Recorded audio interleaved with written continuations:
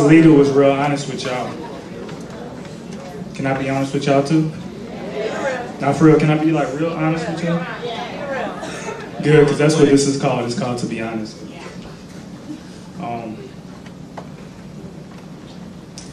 To be honest, sex was never a problem for me. It was all so innocent, it seemed. See, it all started for me with a closed door and exposed horrors on bright screens. My bad. I mean, misguided females doing horrorous things. It's a shame to find out that the true horror was me. I was the one prostituting myself, giving in to everything that said, click me or come see. And unfortunately, it drew me in so easily. I could see it now, there was me. Supposedly a godly teen, but struggling with something that's so much bigger than he is. See, his temptation was to sneak his little behind in the dark rooms, get online and seek his perfect image. And what works for him is a woman that uses her body to work for livings. He didn't see anything wrong with treating women like they were employees of the minute. I was about to get obscene in a minute. I seen scenes so vivid, not even my weakened vision could keep me from sinning. It soon turned from a weakened thing into a secret that I couldn't keeping in. And I knew something was missing, but I kept searching and clicking, thinking that one of these girls could make me feel something different. None of them did it. And soon what was virtual turned to a reality. I thought I was through, that had to be it, but the same sin carried over and grabbed me again. The same image of women and me giving myself to any of them that even looked in my direction. I may have been in need of emotional protection, but sex was never a problem for me. I ain't go all the way. Well, let me explain. You remember your first marijuana kiss? You know, the one that was like the gateway drug to other bodily addictions? See, it started off simple, but now when it's not around, you're having withdrawal symptoms. See, I never meant to get high. I only needed a puff every now and then to get me by. But after a while, it seems like it wouldn't even feel right unless I laced it with a little something extra to fill time. And while my kisses slowly turning to touches, as my mind rested on the fact that she was on her back, while I slide closer and closer to her virginity, voices screaming within me, she's not yours. Don't touch her, leave her alone. But I ain't listening. All that was on my mind was trying to find a new position to sit in so I could somehow find what I was searching for. How could I have missed it? Wait, let me try that again. No, that's not it. There must be more. Now I see that she's searching, but I already know I don't have what she's looking for. But I can't let her know.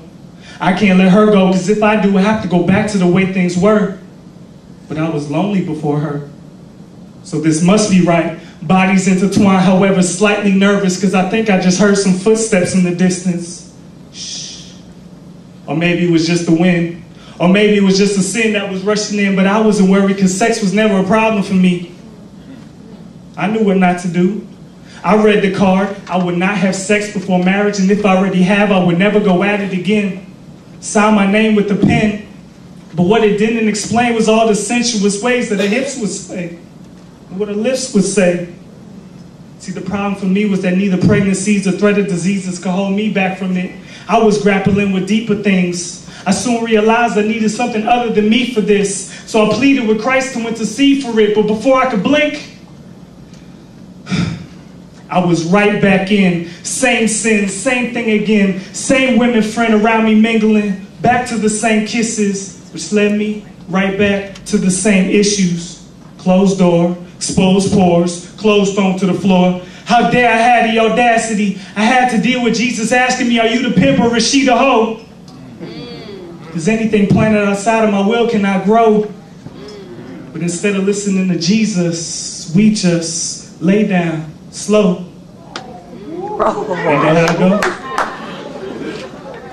So I guess to be honest, sex has always been a problem for me.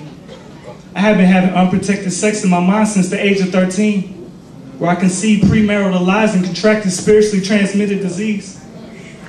It hurts to think of all the girls that's been infected by me.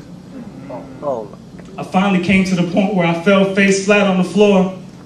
This can't be all there is to life. There had to be more. I had to do something different. I had to get back to my vision. God is living in me. I have to get back to right living. I thought I was the one writing my own script, and I thought I had real life when it was really just fiction. I had to let God take the pen from my hand and compose me a new composition. He had to show me what godly penmanship is. But don't be fooled. See, me as a Christian, I'm not yet well written, I'm just spelt different. So I guess the thing is, for me, what made the difference is when I finally admitted that sex was a problem for me. So be honest with me. How many of y'all can honestly say sex is not a problem for you?